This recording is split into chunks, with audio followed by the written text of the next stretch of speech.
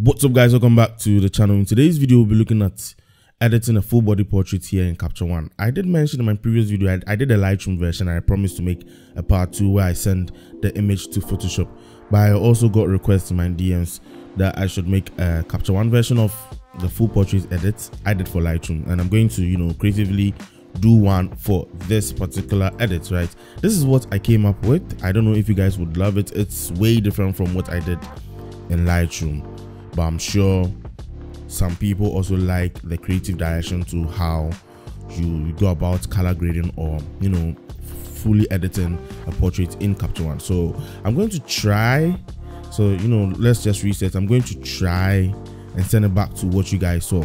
He shot with a Nikon D750. I think he wrote down that under my comment section in the previous video. If you haven't watched the previous video and you want to know what we did here in Lightroom or in Lightroom about that particular video, I'm going to link it up here. I'll also leave a link down in the description box.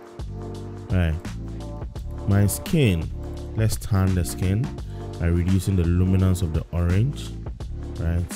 And if you heard what I said earlier, then I'll leave a link down to his handle also, because these shots are really amazing.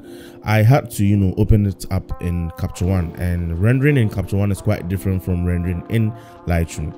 But before I get into this video, don't forget to subscribe to the channel. As always, turn on the bell notification icon to get notified when I drop the official part 2, the edits I'll be doing in Photoshop. I can either be the edits from Lightroom or the edits from Capture One. You guys should let me know down in the comment section box. I think I'll pull up a poll where you choose between which one should we edit in Photoshop.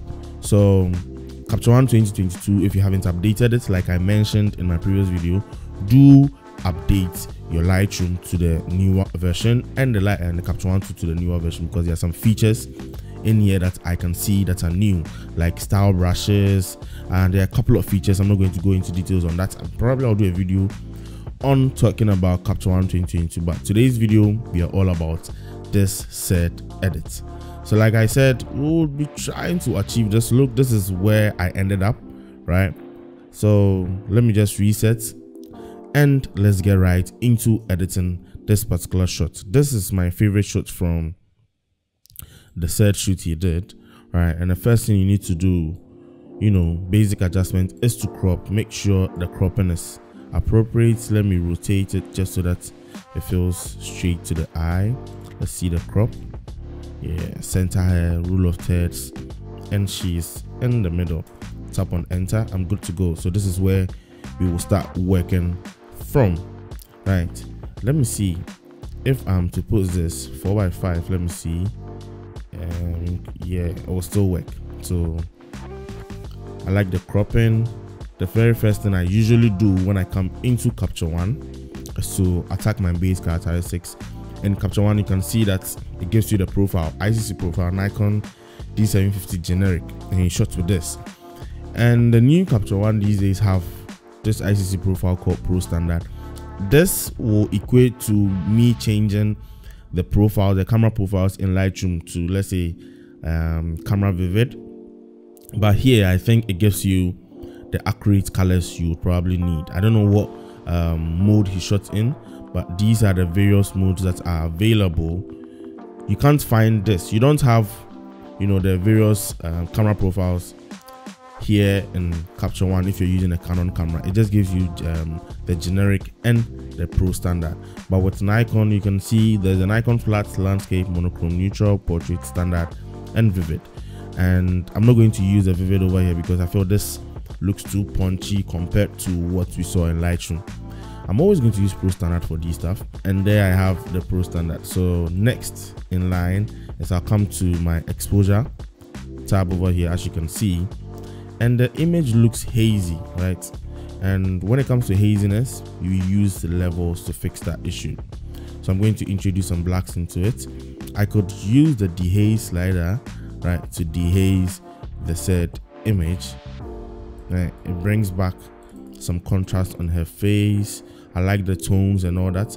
I'm not going to use the dehaze slider. I'm just going to use the level slider to manually input the values I want in there, right? So probably somewhere there's fine. I'm going to boost up the whites a little bit.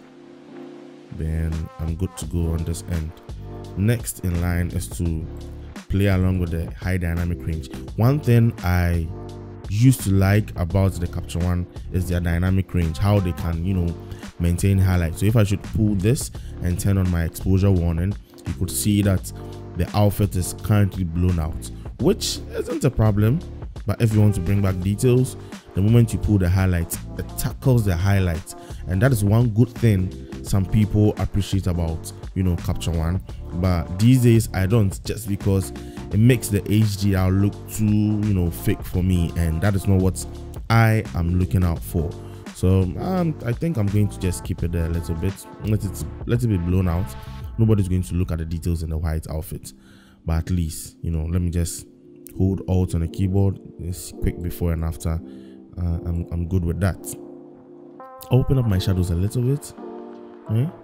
And of course I'm going to increase my contrast. I need some contrast in this. I'm going to add contrast here and also add contrast in the curve adjustment. Open up my exposure a little bit, and I'm fine with that. Normally when I put in, or when I push in the whites in the levels, I usually like to bring down my brightness just so I can get, you know, a punchiness in the image. Then reduce the saturation. I think this saturation is equated to vibrance in Lightroom, and there I have this. I am going to, you guys know, like I said, these days I am all for soft looking images, not too much texture. So sharpness, there you go. Then when I come back into the exposure tab, clarity, then I reduce my clarity a tad bit. So this is what we have for the before and the after. Before and after. This image looks great already. People will probably love to leave it here, but here in Capture One, I would want to creatively, you know, go further when it comes to adjusting or you know, editing this image here, right? So curves, go to the Luma curve instead of the RGB. The RGB affects both red, green, blue channels together with the luminance value. So like you can see over here, I would just want to affect the luminance value, which only tackles the lightness, right? So a little slight S curve didn't kill anybody, right? Just to add some contrast in there. So a quick before and after. Let's see, before and after, before and after. I think I'm going to do that when I'm color grading. Okay, so I'm going to pick up, let me open up the layers tab just so that you see something. Pick up the style brushes. This is a new feature I'm seeing in the Capture One 2022. In Lightroom, I drew a mask just so that I could match the contrast level from below her torso to the upper part of her face, or upper part of the torso. So I'm going to pick up light and contrast and look for the haze, or the haze, remove haze. I feel like there's some haze, and immediately you tap on it, it automatically picks up the brush tool. You don't need to create a new layer for this. Then I'll paint over her legs, right? And I feel like the job is done. Let's see, before and after. I've brought back some contrast into her legs, and her legs are matching her face now, and I like it. But taking a look at the face, you know, let's just go into our color, but we'll come back to the face later. So what we do in our color session usually helps, you know, bring back some details, bring back some color. You guys already know when it comes to melanin skin, I usually like to bring down the luminance just to boost how dark the person is, right? But first off, we didn't fix our whites balance. Usually the whites balance should be found somewhere here. I usually like to pick off. I'm okay working with this.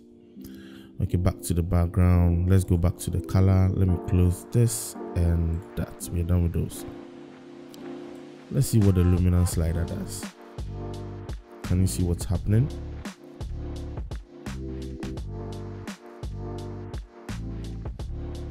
You guys see what's happening? So I'm going to keep it somewhere here. Somewhere here should be fine. And I feel like it's more in the yellows. Her face is more in the yellows than the red, so I'm going to pull my hue of my oranges towards this direction. Right now I'm gearing towards the reds.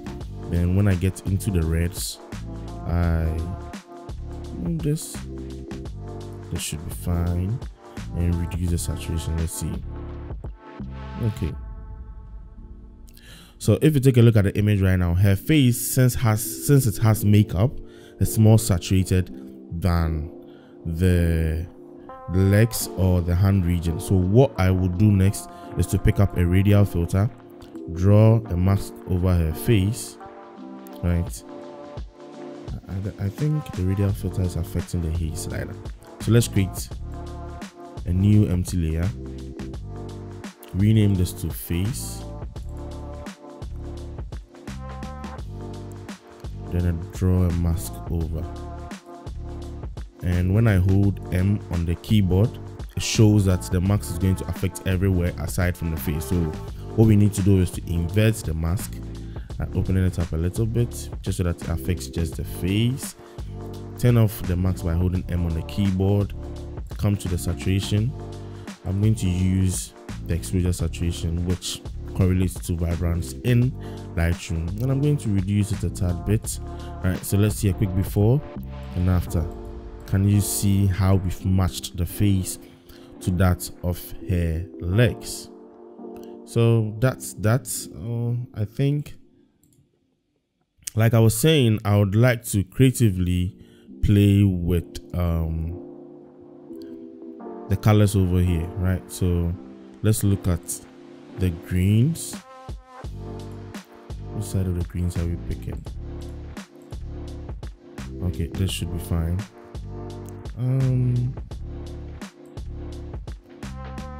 If you watched the previous video, I did mention he tried, or the main aim was a high-speed sync shoot. So if I have the background together with the foreground being a little bit flat, doesn't look really real or realistic for me in the sense of the high-speed sync shoot, right? So I'm going to create much more separation by reducing the luminance, right? Then if you remember, I did mention the more you reduce the luminance, the more you increase the saturation. So, you know, let's just reduce the saturation. Then let's see how best we can play with the hue. We didn't play with the hue in Lightroom, and that wasn't the ish. All right, so we can pick also that for the skin, right? We are here with the skin. Did we do a lot? Oh, okay. I think we selected a lot of greens when we're trying to figure out which greens to pick.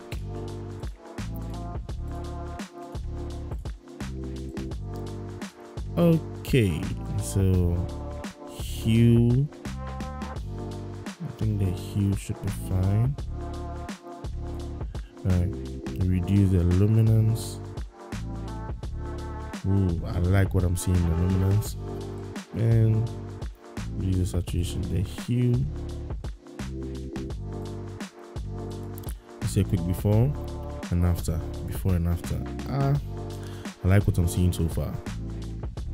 Okay, next I want to creatively, you know, change the background like I said. So create a new empty layer. Well, it should be a new filled layer because we'll be the greens. Let's open up the greens. All right, then change the hue, reduce the saturation, not too much, and then reduce the luminance also to create a very huge separation. Can you see what I'm saying, guys? So this is the before and after, before and after, before and after. Right, I feel like the hue on the face, so let's come back to basic and maybe move it towards this direction a little bit. So let's see, before and after, before and after. Right, this is the hue, green hue. Let's rename this to green hue. Then let's create a new field adjustment, and rename this to color grading.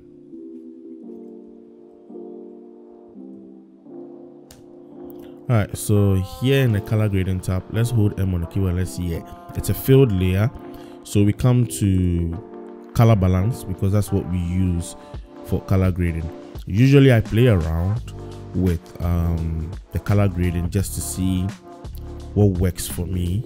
Right, so this is the midtones, this is the highlights. The highlights, I'll probably find myself here, then reduce the saturation a little bit, right? And with the midtones, I'm just going to warm up the midtones. This should be fine for me. Then reduce the saturation a tad bit and reduce the luminance just to bring back those rich tones in her skin. Alright, those brownish rich tones. Then in my shadows, I'm going to look at a bit of magenta, right? Just because I've added some cyan here in the highlights. So a bit of magenta didn't kill anybody. So there's the before and after, before and after. Then here I'll add the curves into the color grade, right? So a bit of a boost in contrast in the color grading. Then there we have our beautifully looking image, right? So this is all we've done. This is the before, this is where we started from, and this is where we are at. Can you guys appreciate what we've done? This is how I will creatively edit this said image here in Capture One 2022, in Capture One 2022. Right, so thank you so much for watching today's video. If you enjoyed this particular video, kindly leave me a thumbs up. I am so particular about leaving me a thumbs up because the more you appreciate the video by giving me a thumbs up, the more YouTube,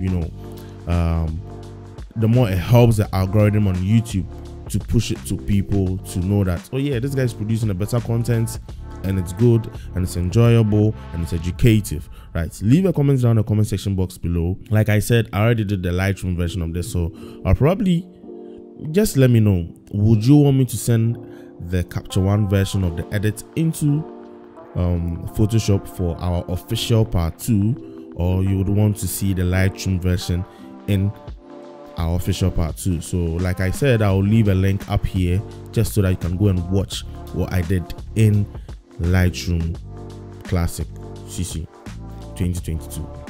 I'm just kidding, guys. All right, thank you so much for watching today's video. Don't forget to subscribe, which is quite important also for me. Share this video to your other friends who might be interested in learning a thing or two about color grading in Capture One. Let's see, to create a cohesive edit like I did in Lightroom, we'll copy the adjustment, move to this, and take a look at that, guys. Probably just crop the image, and that's that. So yeah, if you enjoyed this content as usual, like I said, please share the video. I've been saying this, share the video. All right, thank you so much for watching today's video. Once again, don't forget to subscribe, don't forget to share, don't forget to like, and leave a comment in the comment section box below. And I will see you in the next video. Peace.